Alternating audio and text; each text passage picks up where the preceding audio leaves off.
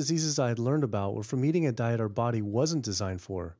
What would happen if we started eating a diet our body actually was designed for? The data is crystal clear that you can stop and reverse heart disease with plant-based diets, scientifically shown. I've seen it in my own patients. My experience with patients is, and those studies show, that when people adopt a fully plant-based diet, their cholesterol levels plummet within a few days. And if you do blood tests in a couple of weeks, you'll see dramatic improvements. Yes, your numbers are going to look great within a week or two. Your cholesterol can come crashing down. In fact, if you're on medications, your doctor may have to pull off your blood pressure medication so your blood pressure don't drop too low because it can work too good. Like that, the side effect is not having to take drugs. In a groundbreaking study published by Dr. Esselstyn following patients suffering from cardiovascular disease, 99.4% were able to avoid major cardiac events by going plant-based. Because it's not just heart disease. It's hypertension, it's diabetes, it's strokes, it's heart attacks, it's several of the autoimmune diseases, lupus, asthma, GERD,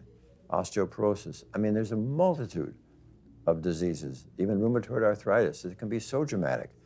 When you see these poor souls with just absolutely crippled with rheumatoid arthritis go plant-based, then they come off their medication.